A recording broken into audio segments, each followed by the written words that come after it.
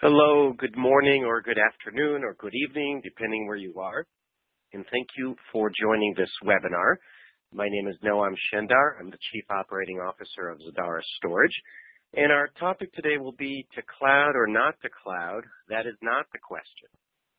I see some people streaming in still, so I will spend just a little bit of time on logistics before I launch into the main content of the webinar. If you have questions at any time during the webinar, there's a questions button right above the slides, and you can click on that and enter a question. I will see the questions come in, and I will most likely pause multiple times during the presentation to answer the questions, and then, of course, again, at the end of the presentation, if there are any remaining unanswered questions, I will field those as well. I will have some polls, some voting during the presentation, both to help me understand who you are and also to keep this interactive rather than a monologue on my end. There's an attachments button. This is where you can download the presentation right now. So I've pre-uploaded it to the BrightTalk website. And there are also two links in there for more information about the Zadara storage services, both on premises in the cloud, for your reference later after the presentation. And then the last tab to know about is the ratings tab. I would very much appreciate after the talk your feedback regarding the presentation. It helps me greatly to learn what you liked and what you did not. With that, I would like to begin. So again, welcome to cloud or not to cloud. That is not the question. And let's launch right into it. What I'm going to cover today are three topics. One is cover different types of storage. This is a foundational piece to make sure we're all thinking about the same thing as we go through the remainder of the presentation. Talk about locations, different places where the storage can be. And you can guess from the title of this presentation, I'll look at how storage in the cloud differs from storage on premises and how the two can talk to each other. And that's where the third piece comes in, which is the storage connectivity. And then, of course, I'll tie it all together at the very end. So here's our very first question. I'd love to know where you are. It is 11 o'clock here in the morning here on the West Coast. I'm going to guess that most of you are in the Americas, but other options are Europe, Middle East, or Africa as option B, Asia, Oceania, Pacific Islands as option C, and just because I was being funny when I wrote this, maybe you're logging in from the International Space Station. So with that, I'll open this first poll. Please click on A for Americas, B, EMEA, C, APAC, or D, none of the above.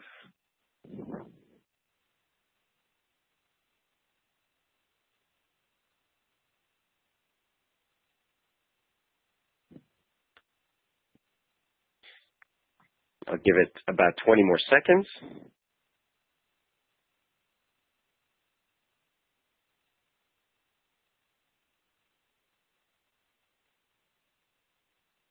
Very good.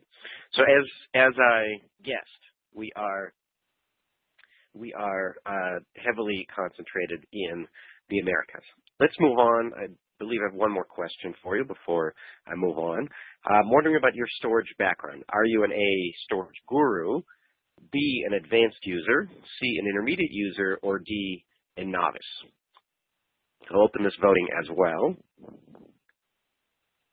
So again, from A to most advanced to D, the least advanced, I'd love to know where you are on that spectrum. This will help me calibrate the rest of the presentation to keep it both interested, but also make sure I don't leave anyone behind.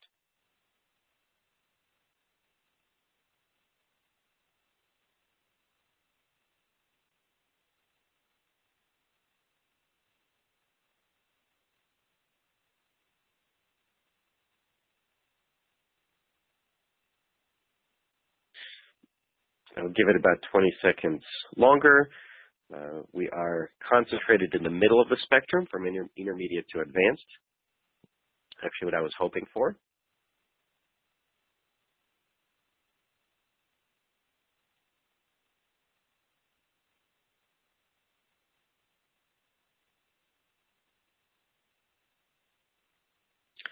Very well. Thank you for entering your votes.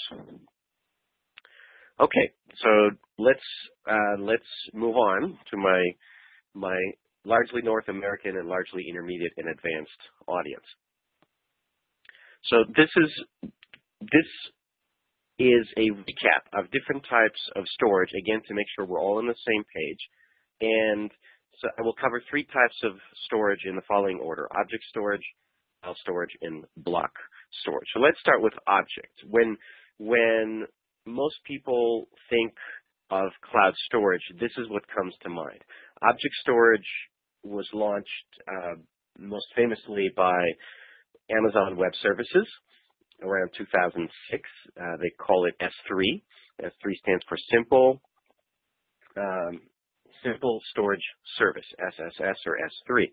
And it is, as the name promises, it's very simple. It uses the HTTP protocol, which is the same protocol as what our browsers use, and therefore it's very easy to integrate it into existing websites. For example, any existing browser can pull files directly from object storage.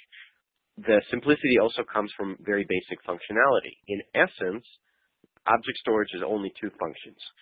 You can put a file into object storage and you can get it out of object storage. So you can think of it as an uploading file and downloading it back out. And that's what makes it so simple. It also, and by the way, makes it very, very powerful for those applications where that's all you need. For example, I mentioned websites. Also, you can think about movie or media services. So for example, Netflix uses object storage, and specifically Amazon Web Services S3, to store the movies. And it should make perfect sense. The movie needs to be uploaded once by Netflix into the object store and then can be downloaded on demand by anybody. And I'll point out something that is implicit in everything I've said so far, and that is, you may have noticed that I didn't mention that there's an opportunity to change the file. You can add it and you can download it, but you actually can't change it, which means object storage is very good for static content and is not good for content that is changing. An example, let's say you have a file and you want to change one bit in the file. Maybe you want to change maybe it's a graphic and you want to change the background color of the graphic. Even though you only need to change one bit, you would need to re-upload the entire file because there's no mechanism for changing files, only for uploading and downloading. So this is where object storage, though it's wonderful and it's incredibly successful, is not appropriate for all applications. And in fact, if you look at traditional enterprise type applications, the collaboration suites, enterprise resource planning, CRM packages, databases, and so forth, those actually cannot take advantage of object for these reasons, because these are applications with dynamic content and they need the ability to modify either databases or files on the fly. So that brings me to type number 2, which is file storage. File storage is by far the most common type of storage in the enterprise. By most analyst estimates, it's 80% of capacity within the enterprise is file-based capacity, and that should make sense. Almost everything that we do is file-based. Our presentations, our reports, all of those things are file-based. And the really nice thing about file-based storage is that it works using the metaphors that we are very familiar with, which are files and folders. So that's where file storage comes in. It really is behind most of the things that we do on a daily basis. And so it only leaves a few things that aren't well served. And I mentioned databases before, and that's one of those areas. Databases actually don't have need for files. They really just have a need for entries. And in addition, very importantly, they have a need to be able to update those entries very quickly and frequently. So if you think of a database with lots and lots of little, let's call them cubby holes, then you need the ability to access those cubby holes very often and make those changes swiftly to the data that resides there, and also, of course, to retrieve the data. So that's where the third type of storage comes in, which is block storage. So block storage is typically what databases use, and they use it because it's ideally suited for what I just described. It's ideally suited for making many rapid small changes to a given data set. This is sometimes known as structured data because the changes happen in very specific places, whereas the file storage is unstructured. You could also guess, because file storage is about 80% of enterprise data, that block storage is about 20%, the remaining 20% of enterprise data. So if you look at this overview, one point I'd like to make is object is incredibly successful and incredibly good, but it doesn't serve all use cases out there. And most enterprise use cases rely on the more traditional storage types, which are the file and block. And in this presentation, I'll focus on the latter two, largely because object storage, because of the limitations of the object storage, but also object storage is well understood. If you think about object storage, it works well. In fact, it works incredibly well. It's very easy. It's ubiquitous. Every cloud provider out there has it, and there are also good and easy ways to procure object storage on premises, and both from open source companies and also from closed source ones. So for the purpose of this presentation, let's consider object storage as solved, and let's concentrate instead on the file and block part of the equation, or the spectrum. By the way, I put a little quote in here from which I took straight out of Microsoft's application note for Microsoft SQL Server, their database, and you can see here that they recommend block storage for databases. Sort of the default way of running a database is on block storage. So the quote is, Microsoft recommends that you store database files either on local disk subsystems or in storage area networks, stands for short, and those are both block storage devices or systems. Excellent. Okay, so out there's object, file, and block. For the rest of this presentation, I'll focus on the latter two, on file and block, because of those are the two most prevalent in the enterprise, and they are together make up just about 100% of enterprise storage capacity. So let's talk about where storage resides, because that's changing, and I think it's a very interesting discussion to see what things remain the same and what things are changing, or at least have an opportunity to change. Which brings me to polling question number 3. By the way, some have joined since I started, so I'll mention that there are buttons at the top, all of which are useful. The questions button, if you want to ask me questions. Votes, this is where the voting question will become active shortly. Attachments are downloads and links that you can use now or after the presentation. And ratings, please provide your feedback after the presentation. I would personally appreciate it. So, polling question number 3. Where do you have storage? Is your storage A, on premises, B, is it off premises, C, is it both, or D, is it in neither place? In other words, you don't have storage. So I'll start this vote. Again, the choices are A, on premises, B is off, C is both of those locations, on and off, and D, not really relevant to you, you don't have storage.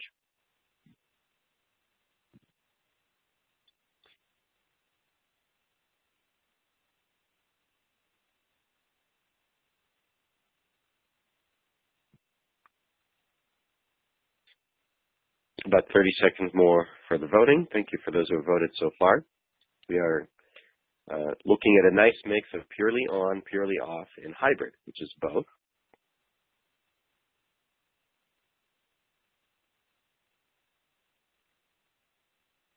About 10 more seconds.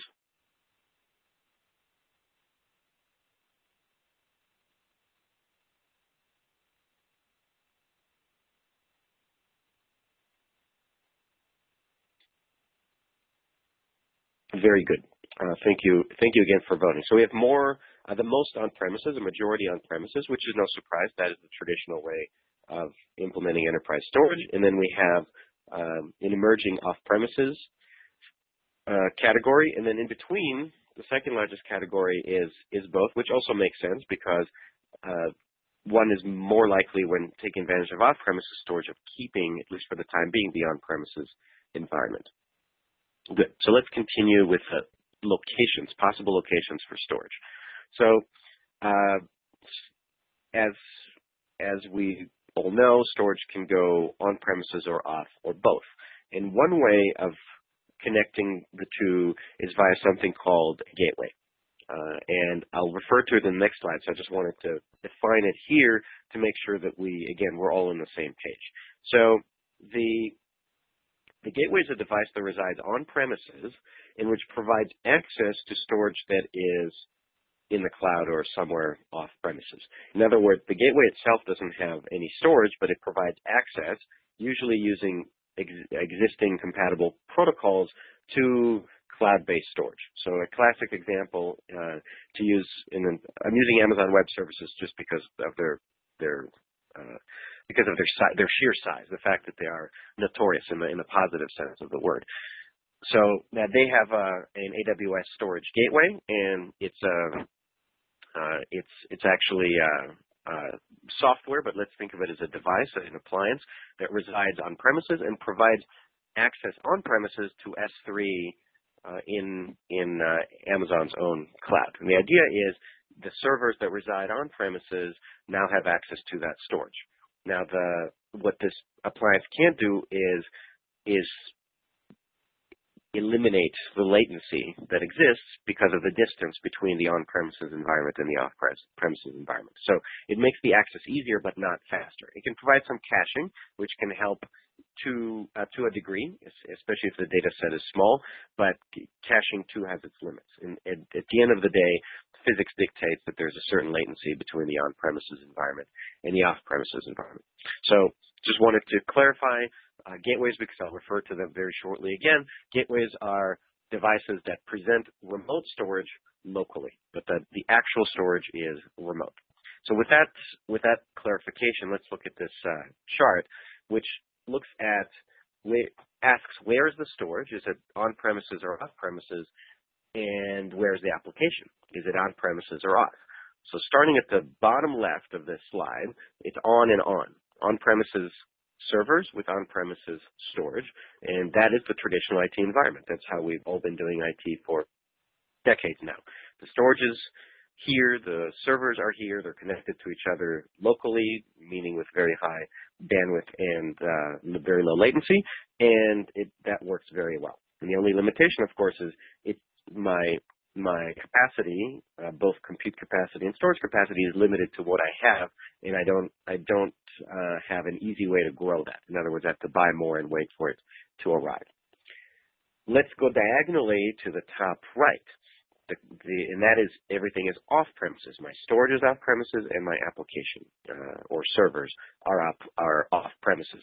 What's that? That's cloud computing. That's the Amazon Web Services model, Microsoft Azure model, et cetera, any cloud provider that you can name. So everything is still co-located with each other. The servers and the storage are in the same place, but now they're off premises, and because they're provided as a service, they have the advantage of elasticity. So one can very easily add capacity or subtract capacity, both for compute and for storage, as needed to meet shifting needs.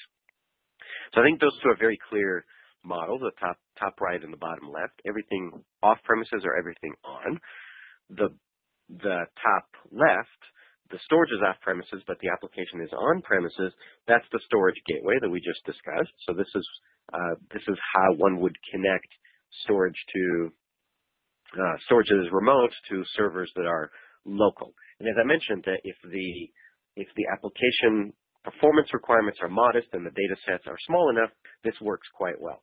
But as soon as either of those conditions becomes false, then the system becomes far less useful, because latency and internet bandwidth limitations it, and it's very hard to move a lot of data quickly along across the long distances.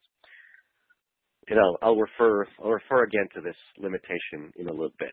The last quadrant on this slide is the bottom right quadrant, and that's the situation where my storage is on premises, but my application is off premises.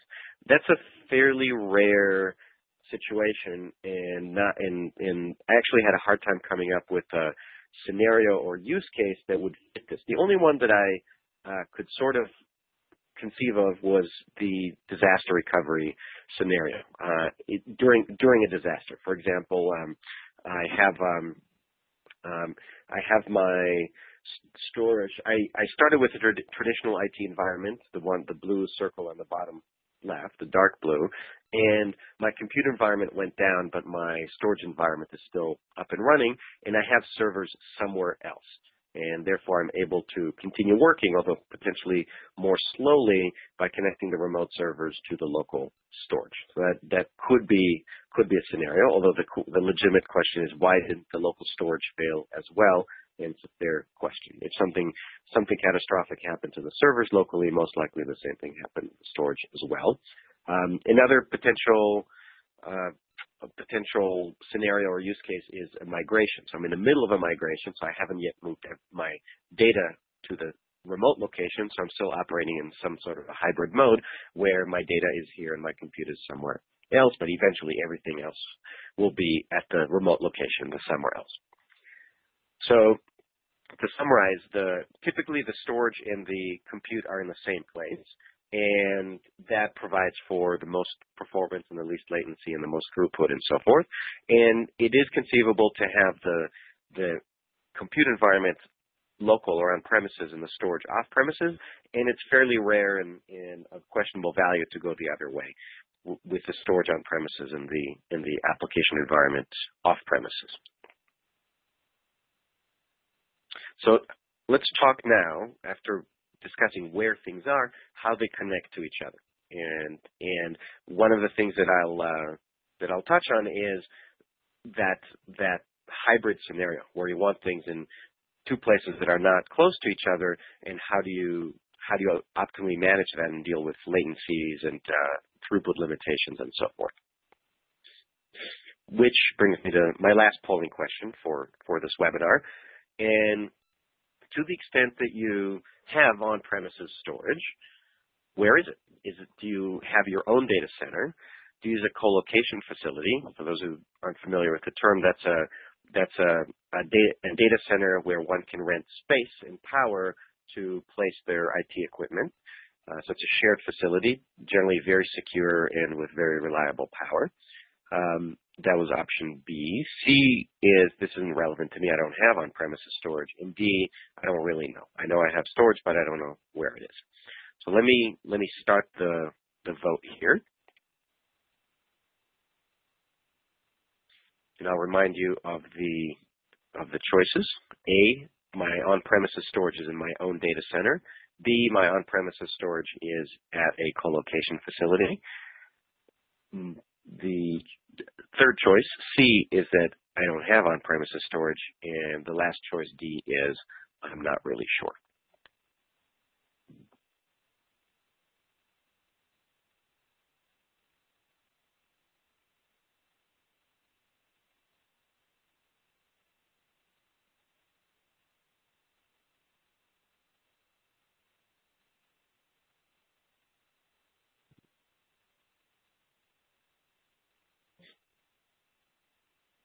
About 20 seconds. The votes are streaming in.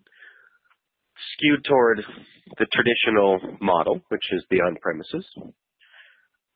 Second is co-location, and third is no on-premises storage.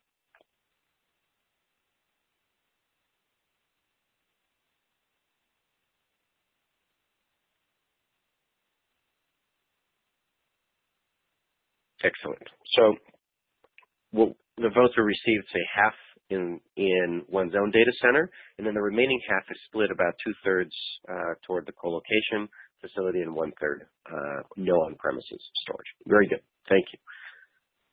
So So let's look at different location for storage and how the connectivity works. So on premises, it's very straightforward. I have my storage, I have my compute, and they're connected via a common network. It could be a LAN, so it could be an Ethernet-based network. It could also be a storage fabric like Fiber Channel or InfiniBand. And the traditionally on-premises storage was very heavily skewed toward fabric, but IP-based storage or LAN-based storage is growing very quickly. So that iSCSI is becoming a larger and larger category and more dominant. And then iSCSI, one of the advantages for iSCSI is taking advantage of faster and faster speeds at Ethernet, whereas Fiber Channel is growing in multiples of 2, from 1 gigabit per second to 2 to 4 to 8 to 16 and potentially to 32, although the present generation is 16.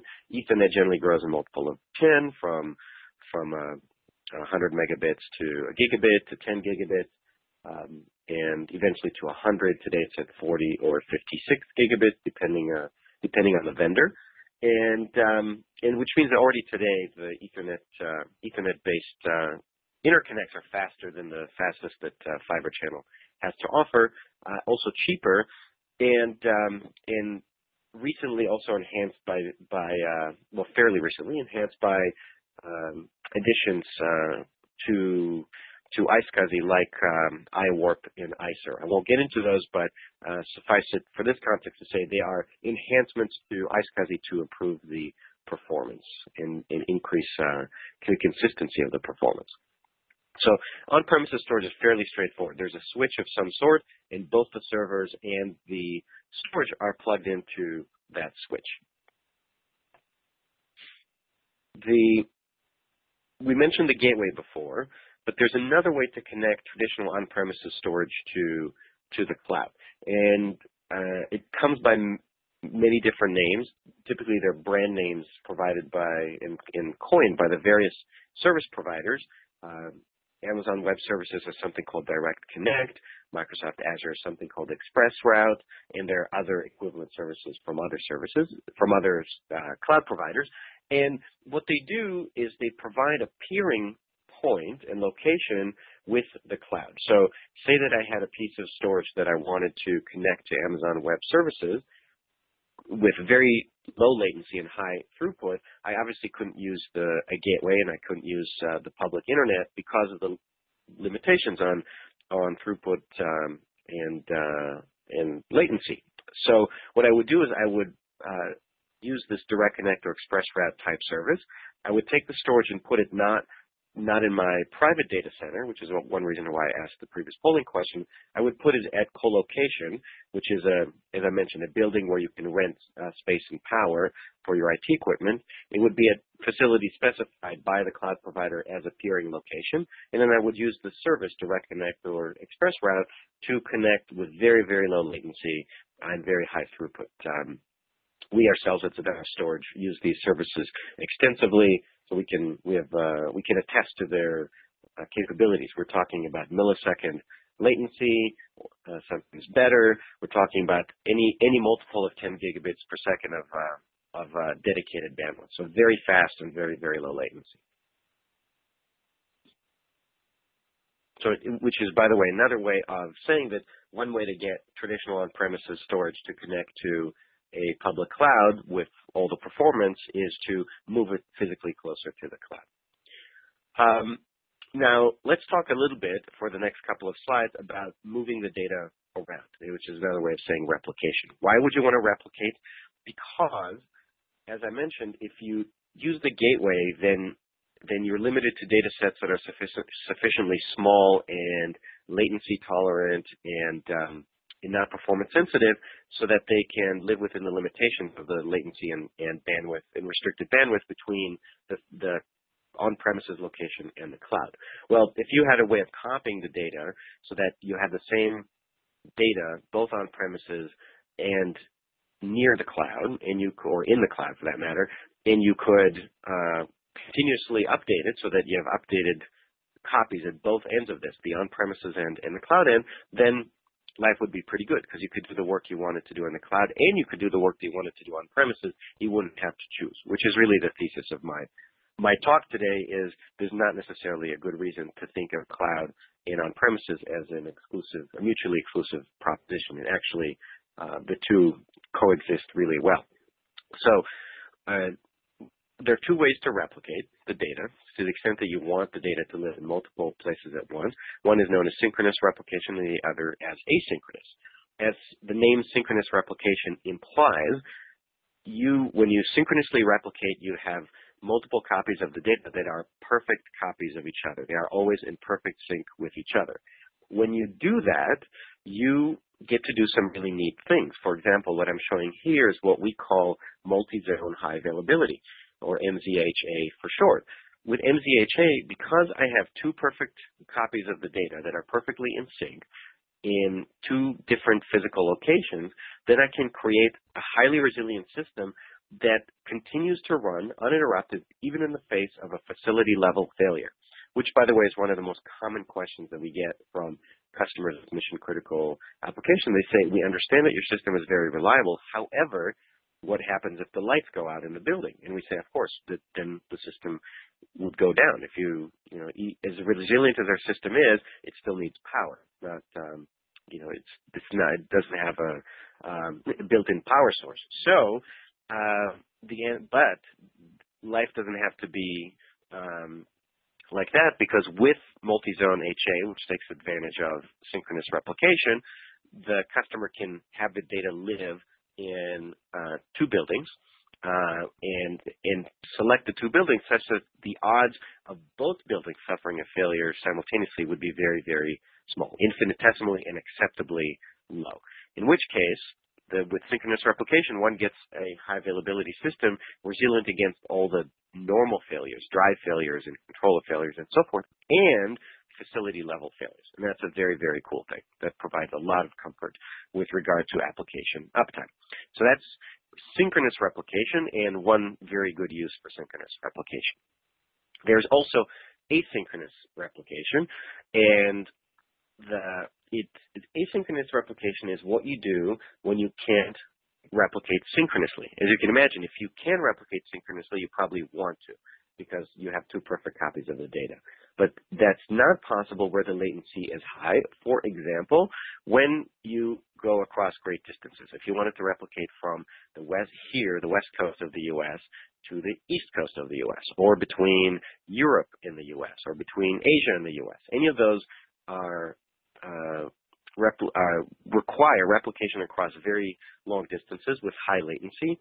And in those situations, synchronous replication won't work, because synchronous replication requires having identical data at both places, which means one has to wait for the data to be updated at the remote site before proceeding to ensure the perfect synchronicity between the two sites. And if you do this across an ocean, as an example, your application will slow to a crawl, because everything that you do at one location has to cross the ocean, happen at the other location, and you have to wait for an acknowledgement from the other location that you may continue. So in those situations, you don't synchronously replicate. Rather, you do what's called asynchronous replication, which does create a copy and a continually updated copy of the data at the remote location. However, it is not an up to the transaction copy, but rather there's a delay. The delay is configurable. It could be a 1 minute's delay. It could be longer. And what it means is that at the primary location, I have my perfect copy. And then at the remote location, I have a recent copy, let's say a 1 minute old copy or a 15-minute old copy.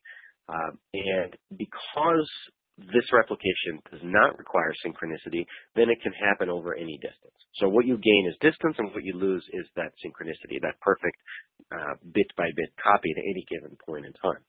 Why would you asynchronously replicate? Well, one could be migration. You just need to move the data from one place to another. Maybe the company headquarters shifted, or you found a cheaper place in which to store the data. Another is disaster recovery. So if I have two copies of the data in two distant locations, then the odds of a single natural disaster taking out both locations, or even the odds of two natural disasters happening at the same time, are extremely low, acceptably low. So, and better in the event of a disaster, it's better to have a copy that's a few minutes old than having no copy at all. So the trade-off is good. And then one more possibility is the global workflow, where a company has multiple sites and works in shifts. A very, very common example is the creative industry, for example, the movie industry. And in the movie industry, it's very common to have digital artists work in one location and then hand off to artists in a different location many time zones away so that the work continues around the clock. So this large studios may have locations in Hollywood and in India and somewhere in Europe, so that each works an 8-hour shift, and together that's a 24-hour day. In terms of where to replicate from and to, it's really anywhere to anywhere. So one could go from on-premises to on-premises. Maybe I'm a large company with multiple locations, so I can use this asynchronous replication to copy the data from one office to another office that's distant. I can do it cloud to cloud either within a service provider, for example, Amazon East to Amazon West, or even among clouds. We have customers who would like to move data from one provider to another provider, again, for disaster recovery reasons. If there's a catastrophic failure at one provider, then there's the ability to run at the other provider. And then also you can mix and match. You can replicate data between the on-premises environment and a cloud or vice versa. And that's actually a very, very good scenario for disaster recovery, because perhaps I have my private data center as my on-premises environment, and I would like to have a disaster recovery site, but I don't want to buy or build that site. Well, a cloud is perfect for that because I don't have to buy anything, and I can have an on-demand environment that I activate only as needed in the event of a disaster. So my upfront costs for this disaster recovery site are zero, literally, and my ongoing costs are very low because I'm not spending money and resources that I'm not using. So that's the asynchronous replication. It's really anywhere to anywhere on the globe, and there are many good reasons to use it, and it's another good way to mix the on-premises environment with the cloud environment. And this method also solves the latency problem because I do have a copy at the remote location that I can operate on. So I don't have to operate on data that's remote to me, and therefore I don't have a latency issue. I don't have a bandwidth or throughput issue.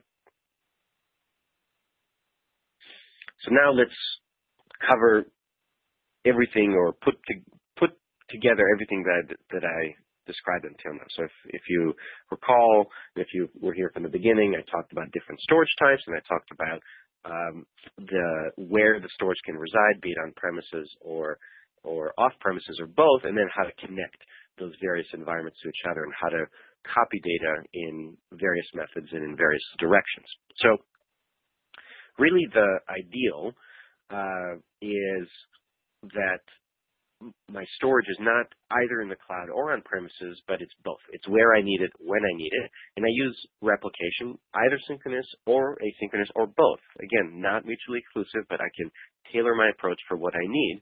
And even better, it would be very, very good if I had the same storage in both locations. Not in the sense of not in the sense of vendor, but more in the sense of management paradigm. I don't want to have to manage my storage off premises differently from the way that I manage storage on premises, because that's inefficient, because it requires multiple skill sets and may require different packages or monitoring systems to do. So far better if I can have my data where I need it, when I need it. I can move it where I need it, when I need it. And regardless of where I move it to, the way that I consume the data and manage the data does not change.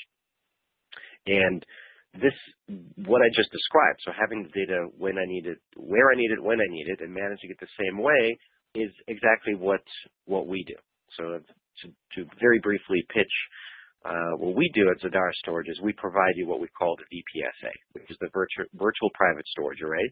You can have a VPSA on premises. You can have a VPSA in a public cloud of your choice. You can have VPSA at a colocation facility of your choice, and you can replicate synchronously or asynchronously back and forth, and not just point to point, but point to multi-point as needed. So it's not just point A to B, but you can go from A to B and C, et cetera, et cetera. And it's exactly the same storage in every respect, the same software, the same hardware, the same APIs, the same management paradigms, the same metaphors, et cetera, et cetera, et cetera, and all using the same business model, a cloud business model as a service. So that means everything is by the hour. You pay not for what you have, but for what you use. And if you shrink your usage, then your payment also shrinks accordingly. So a true cloud business model. So full-fledged storage with all the capabilities, file and block, as I mentioned in the very beginning, not object, but rather the common enterprise protocols,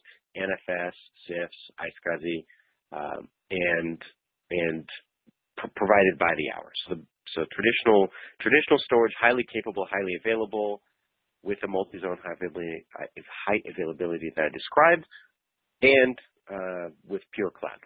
Best of all worlds. All the flexibility of cloud and all the power and capability of traditional storage. That was the one minute pitch about what we do. And to summarize it all, and please, if you do have the time, ask questions and provide feedback. So the questions button at the top. There's a ratings button at the top for feedback. There's also an attachments button at the top that has this presentation in PDF format, as well as a couple of links back to the Zadara Storage website describing both the on-premises offering and the in-cloud offering. So to put it all together, with Zadara Storage, you get storage both on-premises and in the cloud. So you don't have to choose between the two. It's exactly the same service, it's exactly the same management paradigm, and it's exactly the same business model, which is the cloud business model, which is flexible and easy and does not have long-term commitments, and of course elastic, can grow and shrink, both capacity and performance as needed. And what that means to you if you are looking at procuring storage is that it does not require you to choose between using the cloud and using your traditional on-premises environment. You can use one, you can use the other, you can use them both, but even more importantly, you can change your mind anytime, which is part of the really fundamental underlying philosophy behind everything that we do, which is things change and we need to enable you to change along with those things. We never want you stuck or painted into a corner. So everything is reversible. Every single decision you make can be changed, including moving from the cloud to on-premises or vice versa, from on-premises to the cloud. With that, I'm going to thank you for your time. I'm going to provide my contact information. Please ask me questions now via the questions button, but if questions come to you later, or there's any reason why you want to reach out to me directly, you can see my Twitter handle, you can see my phone number, you can see my email address, and I will stay on the line for a couple more minutes. This is scheduled until 45 minutes after the hour, so I'll stay on the line till then to see if you have any questions. You click on the questions button, type in your question, and I will answer them. And once again, one last time, thank you very much for paying attention, for voting, participating, taking time out of your busy day to participate. I really appreciate it. Before you leave, please push the ratings button and provide feedback. It's extremely helpful to me. Thanks very much.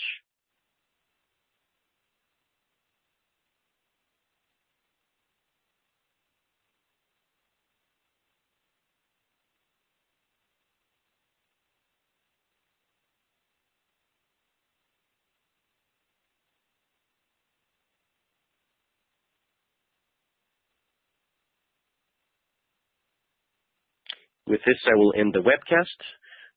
Thank you for your time. Thank you for the ratings. And I hope to hear from you again. And enjoy the rest of your days or evenings.